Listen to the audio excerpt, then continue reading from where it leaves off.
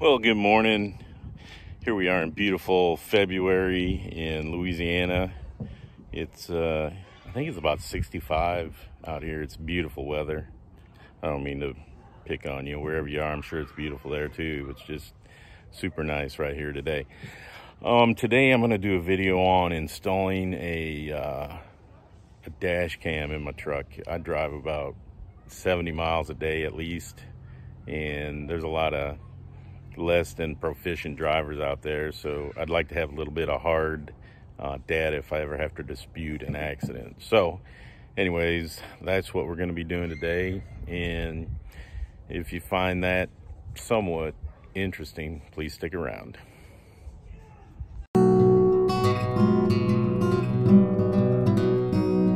So the dash camera that I bought, it has two cameras. It has a front and a rear camera. It was on Amazon. I'll put the link below, but it had pretty decent reviews, and it's an 8-man, which seems sort of ridiculous, but a C860 dash camera with 1440p front view and 1080 rear view. So it seems like it would be what I was looking for. And I have not opened it, even though that was out of place there. It says G sensor protection, motion detection, parking monitor, detects sudden movements and freezes footage. And again, there's the part number. So the display screen is 3 inches, 170 degree wide angle. And it says memory card, class 10 micro SD card. So I think I have one somewhere, so I'll have to get that once I install it. But let's open this up. So, opening it up, it came from Amazon. It was packed fine. It says, "We hope you are satisfied with your products and share your experience with your friends. If you have any questions, here's where we are." So, it says, "Hello. They're thanking me for choosing them. It's the support for wherever you are." So there we go. And there's the user manual, which is rather thick. It says, "Thank you so much for your purchase. We security is if I get a so if I share it, then they will give me a free micro SD card. Oh, steps to get gift. Write your shopping experience. Email us with your order number and customer experience link and tell us which gift." So there we go. I get something and I'm not even doing anything. So there's the main camera, nicely packed, nicely protected. Screen, buttons, suction mount. This is really sort of nice packaging. So there's the suction mount. And rear camera. I'm more interested in the rear camera. I've had a dash cam before, but it was just the front, and the front one had the rear camera. So you got a lot of the people sitting in the back seat too, rather than just whatever the traffic was doing. So there is, oh, it's like a permanent stick to the rear window kind of thing with so it must be hardwired. There we go. So, oh, okay, I see. Yeah, you put it on there and then you can aim it correctly. Well, that's interesting. Well, shit. Okay, so there we go. Front and rear and suction cup, and then I guess these are all the wires.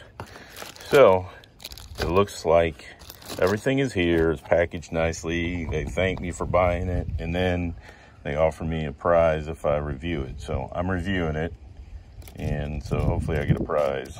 So anyways, let me read the instructions and we'll start installing. Okay, after reading the instructions, I open the box. This is the cord to go. This is the cord that goes back to the rear camera. This is, I think, so you can download the information onto your camera or your computer. Here's an extra sticky pad for the rear computer. They call this a crowbar, but that's to help put the cables behind trim so it's not quite as ugly. And then, of course, you have the charger. All right, I think the first thing I'm gonna do is try to figure out where to place the cameras. And then once I have that done, I will try to run the cables with them not being too much of an interference for the whole kit and caboodle. So first thing is assembling, is putting my suction cup onto the camera and seeing if they're, yep, they got a little bit of protective stuff on there, so we'll take that off. And next step is trying to put it where it's not in the way of my view. And this looks like a lovely spot. And we'll see, that's gotta adjust it a little bit. There we go. There we go. It looks like it's, for the most part, right in the middle. Tighten it back down. So there's one. It says to definitely use the charger that it comes with. And I will do that. And it also says you can run it around the top and all that to keep it out of your vision. But I think I am just gonna run it. Let's see if you can see that. It's okay, so it's up there. I'm gonna run it to that outlet right there. So that's the way I'm gonna run it. And I'm not gonna run it all the way around. I'm just gonna run it down there. And then we can go from there. Now, the charge is up on the top. So I'm gonna take this back off, if I can, and plug it in. And they have USB, and it's very fine, small print. And so it's USB on this one, which is a charger, and then this one is a rear camera. So I am going to plug in the USB. And while I have it down, I am also going to plug in the rear camera. And we'll see how that works out for me. Ooh, it's got some cool Velcro. But that way I can mount the camera back up and we'll go from there. All right, so.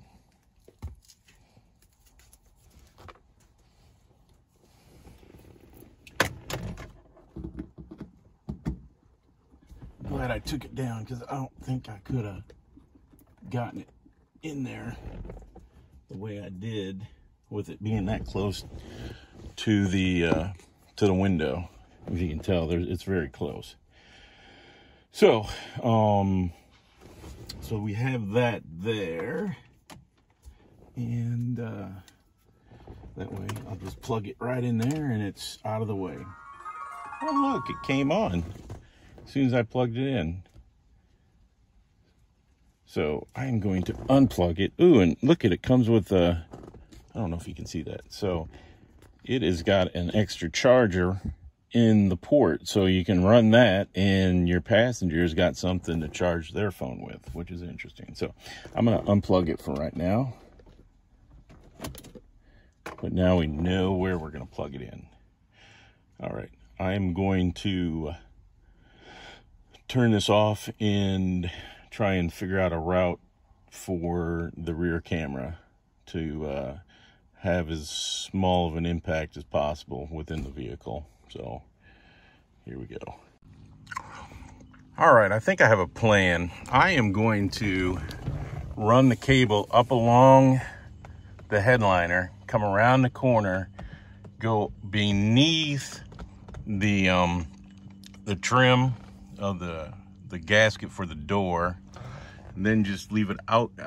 I'll try and tuck it into that right there, and then run along, and then just come out right at the back, go up into the headliner again, and then go to the center. So we'll see how it works out, but that's the route I'm going to try. I'm not going to bore you with all that. If I get it done, you'll get to see it. If I change my mind, I'll get on here and tell you why I'm changing my mind. But I think that is the way I plan on doing it this time. So here we go. So I've gotten part way. So I stuck it and went straight up from the camera up here into the headliner. You can't see it. Then I tucked it behind this A-pillar cover, and then I got it down into here. So I'm going to run it the rest of the way across here behind this B-pillar cover, and then the seal into the back. So I'll show you when I get done. I decided to show you this because this little crowbar tool is working great as far as stuffing it into the areas it needs to be stuffed into. So it is spectacular.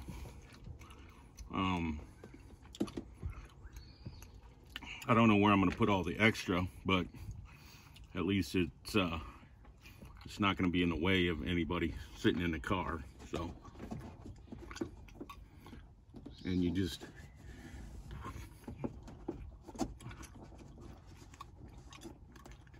use a crowbar, and so you can tell this is pretty damn simple. Okay, so I got to the corner here. I'm gonna use the tool that came with the kit. Just put the wire up there, put the crowbar underneath, and then you can push it down in there. And that might be where I'm gonna lose all the excess. So there you go. That tool is pretty damn cool. So I have it run. I thought of something before I stuck it down. I want to make sure which side is up and which side's down. So I'm gonna turn it on, see which is up and which is down, and then, like I said, I'm gonna probably hide all the excess wire up in the headliner. So let me check and make sure I'm not putting the rear camera in upside down. Well, I've got it upside down, so that was a good thing that I checked. The front's fine, the rear is upside down, so I gotta make sure that I flip it around. So good thing I checked.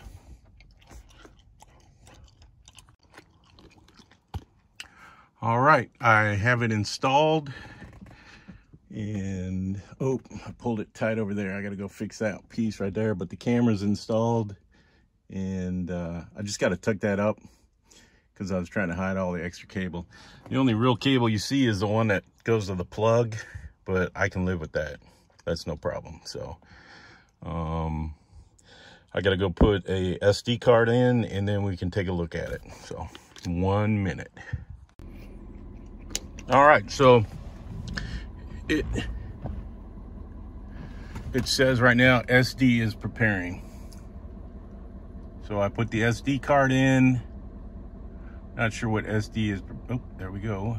If I can get it to come back on again. All right, so it's on.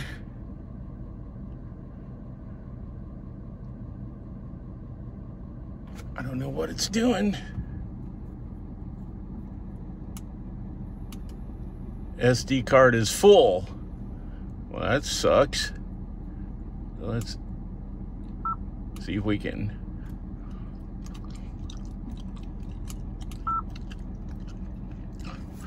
All right, so I'm gonna have to work with it. I did have a, but there's how you do it.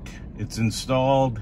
I'll have a follow-up video once I get it all working and tell you what I think of it. But right now, the quality and the ease of installation was good. The problem I'm having right now is with my SD card that I provided. So let me get that all straightened out. But anyways, hopefully you found this interesting. You know, as always, I really appreciate all the help I get from everybody by just watching, giving it the thumbs up, purchasing stuff through the Amazon links. You know, I just keep doing this and I keep enjoying it. So hopefully you guys all have a great day. Hopefully it's as nice out where you are as it is here. And, you know, it's pretty bad when you got to run the AC in the car in February. So have a great day. Bye. Just a quick follow-up. I got it working. In the menu, it allows you to reformat the SD card. So I did that and it's working fine. Again, thanks for watching.